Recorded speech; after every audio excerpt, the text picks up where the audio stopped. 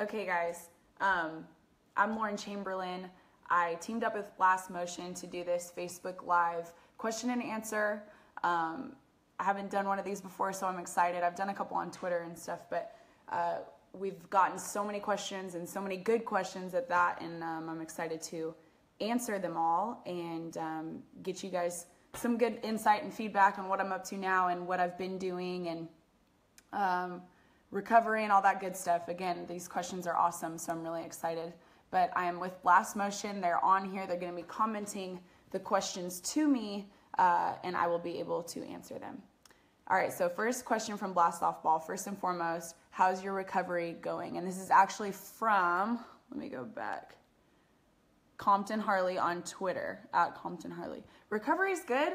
I'm 2 weeks, am I 2 weeks out, right, on Thursday? Yeah, 2 weeks out, which is crazy. I think I feel better, like I feel good. I'm actually like, look, my arm's moving, I'm good. It's okay though, it's been pretty frustrating, honestly, to not be able to use my right arm and my right hand and kind of participate in the things that I normally participate in. Biggest thing is just like around the house stuff that I didn't really know that I used that so much. And so what I had done was labrum repair, and then they went in and like kind of repaired part of my bicep. So it's pretty much the top of my shoulder and then my bicep, which the bicep is honestly the part that fires the most. Even like the littlest movements in your hand can trigger your bicep to kind of go off. So it's just been adjusting, and life in a sling is no fun, and I don't really enjoy that because I'm just so go, go, go, and I use my hands a lot when I talk and stuff. So it's been challenging, but it's good. I started PT, just kind of working around the muscles and loosening them up and stretching and doing a bunch of PT on other things too. So it's going well. Yeah. Thank you for your question. Let us see. Oh, people are on. This is so cool. Hi, firecrackers. I love it. All right, Blast. You got another one for me? Okay, here we go. At Russ Solace 79 on Twitter asked, what's my favorite snack when I'm on the road? This is good. I love Sour Patch watermelon. And that is like, what are you looking at, my room? What, you don't like them? No, that's sick. Just the watermelon ones, not the Sour Patch Kids, like all the colors, just the watermelon ones. You don't get sick of the one flavor? No, I smack those. The Sour Patch Kids watermelon only, like just the watermelon one. I think that's my favorite one. And I don't believe in, single serving. It's mostly just knock them down while I have them, no leftovers. Thank you for your question. Okay, next. At Hey Punko on Twitter asked, the Pride versus the Dogs was the best two teams playing for the championship. Best hitters against the best pitcher. What happened in your opinion? Interesting question. That's a good question though. That was a hard one. Obviously, you could tell that we were visibly upset because we were very upset at the turnout of the championship series. We worked hard to get there, and anybody that doesn't come out on the winning end of that obviously has a feeling about it. What happened in that instance is, in a championship series, it's who gets it done consistently over and over again to get the trophy, and that's what Monica Abbott did on the Scrapyard Dogs. And she had the offense behind her in those 3 games that outscored us, and we couldn't really consistently put things on the board. I mean, we kind of got hits here and there and home runs here and there, but again, it was just kind of a tough situation. They scored more runs, and she shut us down when she needed to shut us down. So props to her and props to the Dogs for a good championship series, and we're excited to hopefully get back to that championship series next year. Next, we have at Tanasia from Instagram, what's your favorite thing to do when not playing softball? Favorite thing to do would probably be honestly playing with my dog, and my roommate could vouch for this because my dog is my baby, and I would just find random things to do before I got this dog, and then all of a sudden I got this dog And it was really against everybody, and they were like, don't get the dog, like, you don't have time, like, you're always at softball, you're always doing this, you're always doing that, traveling, whatever. But he forced me to slow my life down, and he's my little buddy, and he's my best friend, and he's my son. So I like to hang out with my dog and kind of just wander in PetSmart. That's kind of what I like to do. Okay, we have at MikeTango909 on Instagram. What players did you look up to in college? Anyone from other teams? Always loved the series between you and Tennessee. I would say I have three players that I looked up to. One of them has to be on the Oklahoma team, Amber Flores. It was a Palm Springs tournament, and I was there watching when I was in high school, and I didn't know anything about Oklahoma. I didn't know anything about the Sooners. I didn't know anything about OU softball at all. And I remember seeing Amber Flores playing second base, and she jumped up and snagged a ball, and it was an athletic play, and it's been made before. I mean, it was a great play, but it wasn't the play. It was the way that she reacted after, and she spiked the ball as hard as she could into the ground before she came into the dugout. And I just loved that. I loved her passion, and I loved her excitement. And because of Amber Flores, I remembered who they had Sooners across their jersey that day. It didn't even say Oklahoma, so I was like, who are the Sooners? Like, I need to, like, look them up and see if that's a program that I'd want to go to. And again, I was really young, early in high school, so it was just a moment that I remember to this day. Second player would have to be Danielle Laurie, and I've told her this multiple times. She pitched at Washington. She played on the Pride for a bit, but when she was at Washington, she was just a workhorse, and she literally like brought the team with her and commanded respect and or demanded respect, excuse me, and just basically dominated. I loved watching her pitch, and I wasn't a pitcher. It was just the way she pitched and the way she carried herself and her tenacity that made me, fall in love with her as a player. She's just awesome, and I still look up to her in many ways. I mean, she's killing it, doing the whole mom thing and super fit mom, which was like awesome. I'm like, she's still competitive, and I love it, and she has purpose in her life, and I just really enjoy being friends with her. And then Jen Salling, same thing at University of Washington. She was just a force in the box, and I loved the way she stepped in the box, and she had her routine, and she just consistently performed for them, and she's just a badass, so I really liked watching her play. Okay, let me see. All right, from Facebook, Marco Mendez asked, what do you believe is more important in a swing, and how can coaches start girls on the right path? Oh, a right path to a great swing such as yours. I would say how like fluid a girl's movements are. So if you're talking about starting a girl young, definitely would have to be how fluid you could get her in her arms. Softball players, a lot of the time when they're growing up, they think really like short, compact, kind of like swing and hit your shoulder immediately, like that kind of swing, like if you know what I'm talking about. Kind of in and out of the zone really quick, and I would say that it's important to be able to understand your body movements enough to like fluidly move through a swing and allow it to be long and elongate your arm through the zone, because sometimes it's just hit the ball and then pull off really quick, and it doesn't really look athletic, and I don't think it performs athletically. Let me see. Side note, Carrie, your daughter just had labor and surgery in August. I'm excited that she can kind of start moving and getting into things, but that makes me excited that she, not excited that she went through it, but excited that I have a buddy to go through rehab with. Okay, let's see.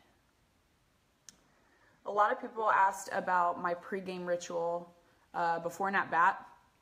Pregame, I don't really have a pregame ritual. I know I'm dancing at some point before the game. I provide the locker room entertainment in various ways, so it's funny. I don't really have anything specific, but in the championship series, I drank a Coke before every game. I know that's not what you want to hear, and that's not what you want to tell your daughters to do. I don't think they should, but I drank a Coke during the games because it was just long games and it was LSU Heat. And again, like the sugar's not going to do anything for me, but it was like the caffeine kick before the game that got me ready to go.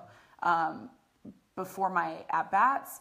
I just try to visualize everything when I'm in the on-deck circle, just kind of chill for a moment, take deep breaths, get some timing down.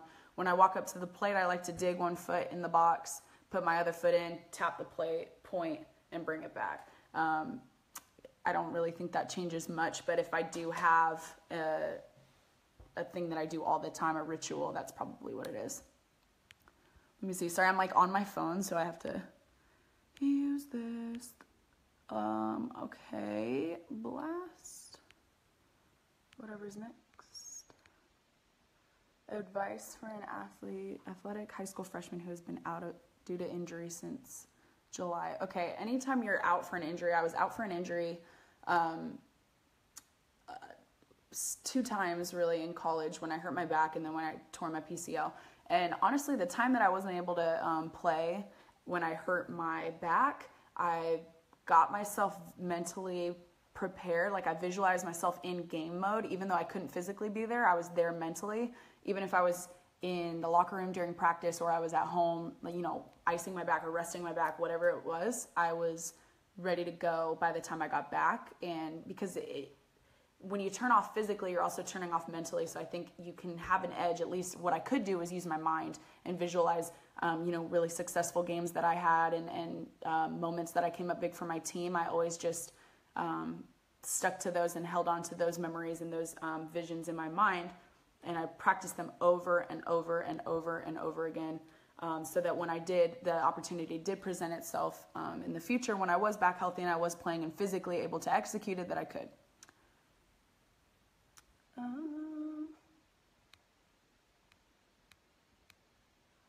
Let's see. Have you ever hit a walk-off home run? I did. My favorite one, I don't know how many I've hit. I don't know. That's a good question, but my favorite one was against Tennessee, Game 1 of the Women's College World Series in 2013, when we ended up winning that next day. So that was my favorite one to date.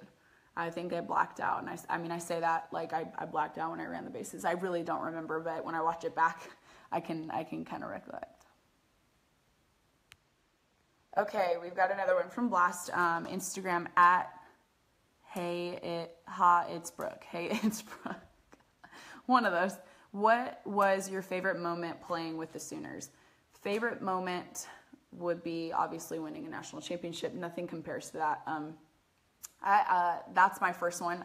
I know you're saying favorite moment, but my second favorite moment, your best moments always, they're like the Women's College World Series, right? And that's where dreams come true. That's the best place on this freaking earth. But when you are battling it out in Alabama at their place, and we lost, and it was devastating, and they ended my collegiate career, but playing at Alabama Stadium was one of the highlights of my college career, just because of the way that the fans were and the environment, and it was do or die, and it was to the next one, and you had to do whatever you could to try to get your team back to the World Series, and it was Super Regionals of 2015, and just that atmosphere, I will never forget playing in front of people like that, and the fans were so respectful, but they were like there to obviously have Alabama win. So when you have 4,000 plus fans on top of you, like and totally surrounding you with their back part of their field that you can sit on, it was pretty intimidating. But it's why you played softball. That's why I played softball. That's why I wanted to go to Oklahoma, and that's why I wanted to, do the whole postseason thing. I mean, that's what I've been dreaming about. So that environment was amazing. Let's see. Longest game I've ever played in. I don't know, but the one that, going back to that walk-off in 2013, we went to, I want to say it was 11 innings, or we closed it out in 12 innings? No. 11 or 12. I don't know. But I think that was the longest one I'd been in. I don't know. Maybe I've been in like 12 or 13 innings, but this last one that OU went through, that it was like 17 innings or something, yeah, there's no way. I'm glad it was them, not me. Let's see. Instagram, Ari44_Panthers05 asked, as a hitter, when you feel your timing is off, how do you fix it? First thing I'm gonna do is take a deep breath, because usually when my timing's off, I'm always early. I tend to be on the early side. That's just me personally. I don't really feel like I'm too late. It's mostly on the early side. So I would take a deep breath and relax and get my, kind of body regulated again and my breathing regulated, so I can at least start to slow down. That's my first step. And then my second step would be to physically place a ball and line it up on the back with my back foot. So say you're lined up on the plate, and this could be done in a cage or in front toss. Sometimes I would do it. I'd put a ball opposite of me in the other batter's box, lined up with my back foot. So physically I would see the ball, but mentally I had to force myself to wait physically too for the ball to get back and past that ball before I would swing.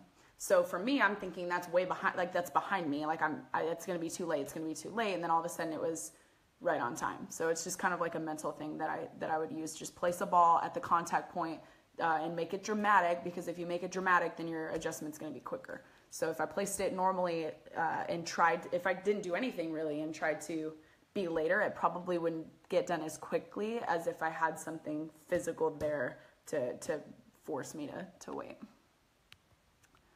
Let's see. These are all good questions. I'll get to some at the end. I want to definitely get the blast motion questions that were submitted before. Let's knock those out, and then I want to totally get to you guys, your other questions. I'll do one while we wait. Let me see. I'm going to pick a good one.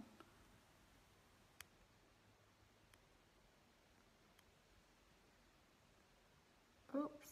Again, I'm on my phone, so bear with me. I'm trying to... all right, Christopher Garcia, when you are on a win streak, do you wash your uniform?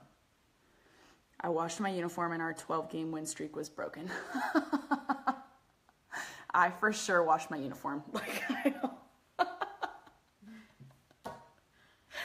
I'm going to say yes, I wash my uniform every time. There's no way.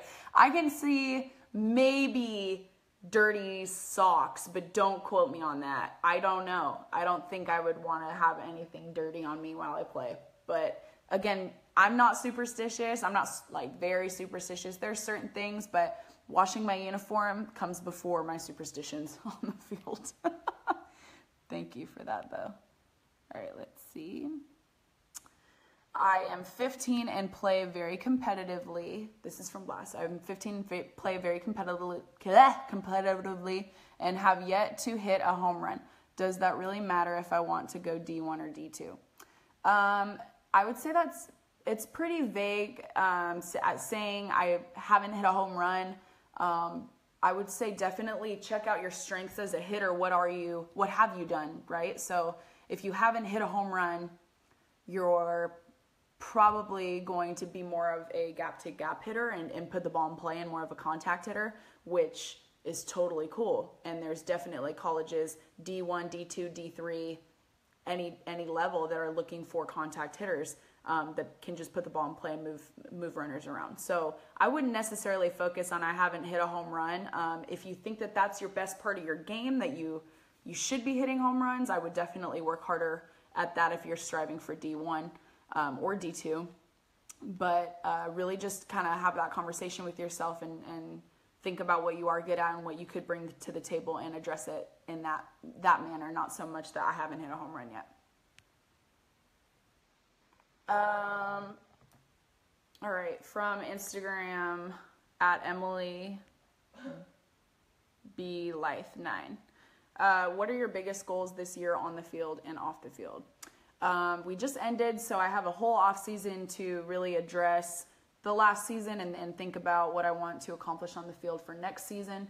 I think I can at least tell you that I'm trying to get better every year, and that's been happening, so I'm excited about that. And I set specific goals for myself, again, once I get get going into my training and stuff like that. Right now, my goal 100% is to get healthy. That's my first and foremost goal.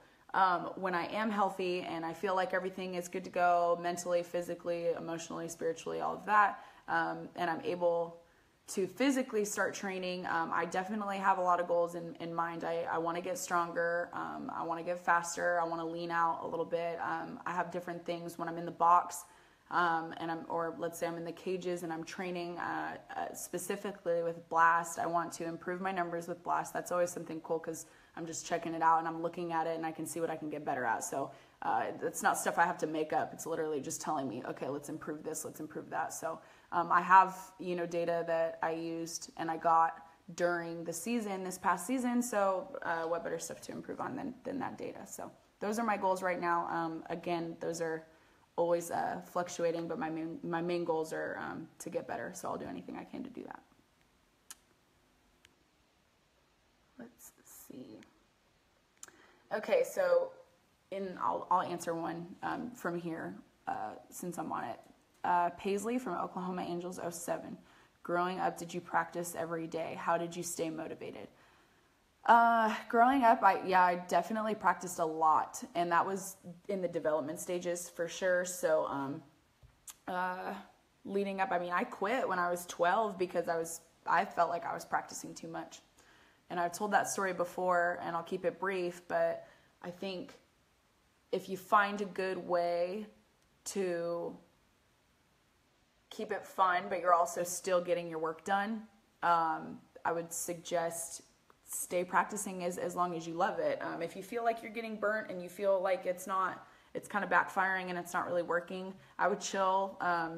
Don't do it every day. Obviously, you want to continue your reps and get your reps in during the week, but I don't think I went more before high school. I don't think I went more than 4 or 5 times a week, and everybody's different. So it's really what works for you.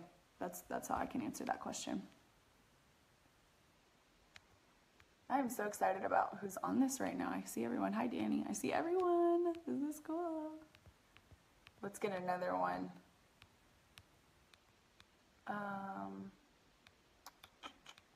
Let's see. Do I ever see myself? Oh, we already answered one more. Hold on.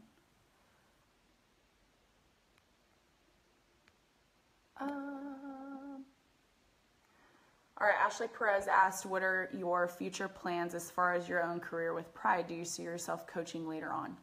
My future plans, I can say I have future plans and then they just go down the tank. I think that's with everybody. So my future plans are to play as long as I can. That's as long as my body's willing, and that's why I, fixed up the wing to get healthy again and be my best. And hopefully I hold up and I can play for as long as I can. And future plan is obviously the Olympics. I'd love to be on that team and wear USA across my chest. I think that's awesome. So again, just keep trucking along and playing as long as I can. Do I see myself coaching later on? It would definitely have to be later on after I stopped playing. I don't know if I could coach. I coach individual girls and do the whole hitting thing and the lessons and stuff like that. And I love that. And I run the clinics, and that coaching is good for me because I can, it's that quick feedback. And also I can schedule it for myself. If I'm being honest, like during the day, I control the hours and I can control, I can mentally prepare for what I need to put into, say, an hour-long lesson. With coaching, obviously, that's a lot more responsibility, and I don't feel like I'm ready for that right now, just because I would want that player to get the best version of me as a coach. And I think if I have other things that I have to train and I have to do this and that, I wouldn't be able to give my whole heart to an actual team that I would have to coach. But I would say in the future, that's not off the table at all, because I do love making people better, and again, the bringing a team together and seeing what a team is capable of and knowing that you had a part in that from the coaching side could be cool. So I think I could do that. Let's see if we have anything else. Coach with Patty. I would love to coach with Patty Gasso. I think that would be great. She's the best. Let's see. Blast, anything else? I think we have some more coming. I'll get one more before we see another one. How important is it to play with a known select team, Firecrackers, Glory, etc.? You know, I love my, where I come from, my alumni Firecrackers. I love that organization, Tony Rico, and what he's done with that. And I had such a good time on that team, and we dominated.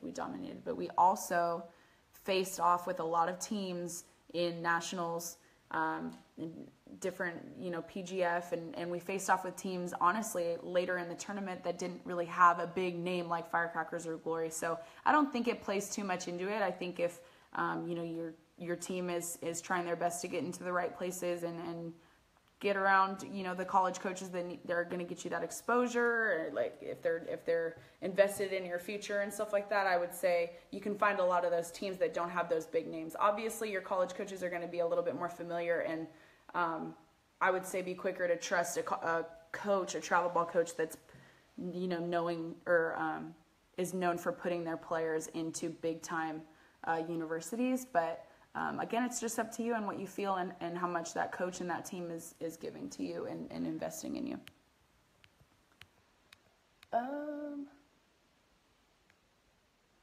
Let's see. My favorite bat to use, brand, weight, length, from @ComptonHarley. My favorite bat is the Rawlings Quattro.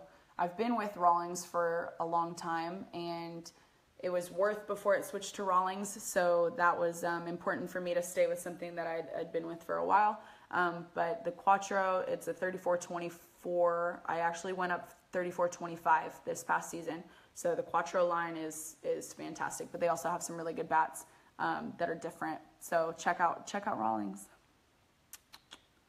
Let's see. All right, Blast, you have one more question. You're saying we have one more question. Can you please bring Quavo out to California to see us the next time you come? Of course, I will try. Caroline, do you know anything about flying dogs? We can get him certified as an emotional support dog. I think he should be an emotional support dog. He is very emotionally supportive. He's there for me. All the time. All the time. Even when you're mad. I'm mad and my dog stays with me. Even when he makes you mad. Even when he's mad, he's sitting on me. Even though he's pissed, he's sitting on me. He's the best. Oh, I love this. Dude, if he could, I don't think, would a pit bull ever be allowed to get on a plane? I feel like people would flip. Whatever. They're racist. They're dog racist. They're discriminating against the puppers. Okay, Blast asks, what brings you the most joy in your life, whether it be your career or outside of softball? What brings me the most joy? Honestly, I think what brings me the most joy is helping out other people. I know that sounds cliche, but I think anytime I'm giving a lesson and I see somebody get better and I had a part in that, and I see their excitement and how much that they're starting to believe in themselves, I get joy out of that. That gives me joy and that brings me joy. Whether I'm at the Boys and Girls Club, talking with the kids and just playing a game of pickup basketball, it's the relationship that I built with that kid and that he knows he can trust me and or she can, hang out with me and feel loved. I love loving on other people. I think that that's something that brings me joy. And that's something that you can't buy that. You can't, I don't know. It's just, that's what brings me joy. And I love that. And it's like, that's a very emotional topic for me just because I don't think I've always cared, but I think when I really started to get in with the Boys and Girls Club, that kind of opened my eyes to the impact that I could have. Let's see what else. Kevin said, thanks for being a great role model. Kevin, you're the best. Tell her I said hello. Glad I could do that for her. All right, Blast, I want 2 more questions. Hit me with 2 more questions. Because I think they're going to be some good ones. I have Dan Tuttle asking the favorite Pride uniform.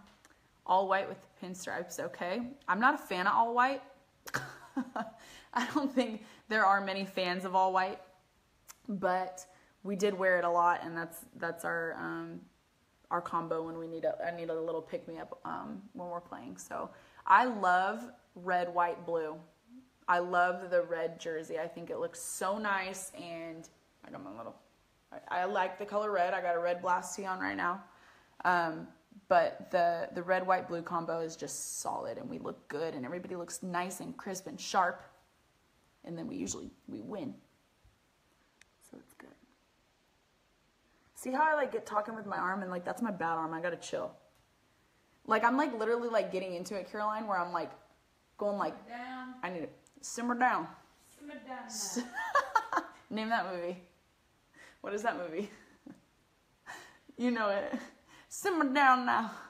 This is my roommate Caroline. She's over there. I know they say it on She's the man. Isn't it? And she's the man. Simmer down now. She does. Simmer down now. Let's see. Blast asks, how long do you hope to play this sport you love so much? Like I said earlier, as long as I can. I don't have a timeline. I don't have an end date. I would like to play as long as I get to play. Okay, this is the last blast question, and then I'll answer 2 more after that from this feed. I play on a church slow pitch team, and my question for you is, how can I keep myself from getting jammed when I'm trying to drive a ball to the fence? It happens to me a lot. So anytime you're getting jammed, it can be 2 things. It can be your timing, which is usually the case, and then on the flip side of that, it could be if your barrel's kind of lagging a little bit and you're not getting your barrel out. So I would say check your timing, make sure you're not waiting too long. Obviously, if you wait too long, you're going to get jammed. If you're trying to drive the ball to the fence, I would, especially in slow pitch, I would say really try to get your barrel extended as far out as you can and meet that ball out there, because that ball is going like this. I mean, I'm not a slow pitch master, so if anybody is, correct me if I'm wrong, but if that ball's coming in like this, you want to catch it before it gets too deep, especially if you're trying to drive it to the fence. So check your barrel, check your timing. Okay, Blast, thank you for facilitating those questions. And that last one was from Facebook, from Isaac McGee. I will answer 2 more questions. I got a good one from Brett Brown. Who inspired you the most? Definitely my mom. My mom inspires me the most because she's just a fearless, badass, really cool chick. And she gets a lot done, and she's she's a boss, and she's a part owner of her company, which is so cool because she works so hard for that, and she does so much, and she has so much on her plate, but she's the first to do something for you if you need it. So I would never call her and she'd be like, I can't do that right now, I'm busy. She would kind of drop everything and help me figure something out, which I love her for, and I think that's so cool. And she doesn't have to do that, but she does. And I can really call her up anytime, and I know she'll answer and kind of tell me to get my stuff together, if you will. And not a lot of people can tell me that, and I would take it, like I usually would get a little attitude with them, but she inspires me because she keeps it all together, and she does it all. She really does it all, and it can be done. So I look up to her, and she inspires me to keep going.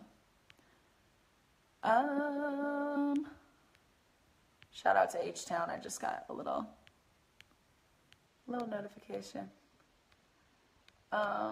Let's go back up to the top. I know a couple were asked at the top before I started. This will be the last question. Do you remember? Okay, so William Teeter asked if I remember the home run grand slam that you hit in North Texas against Mean Green when you broke the record. I do remember that home run.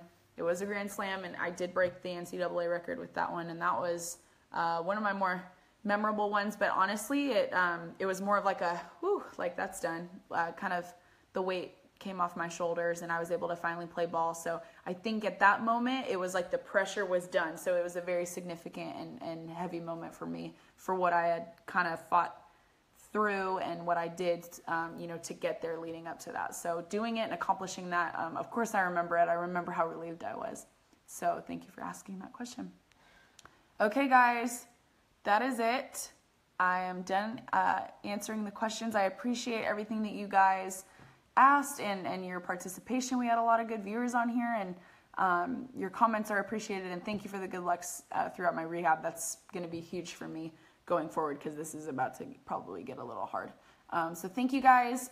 Do me a favor, check out Blast. Great product. It's the official sensor technology of the NPF, and that's the league that I play in.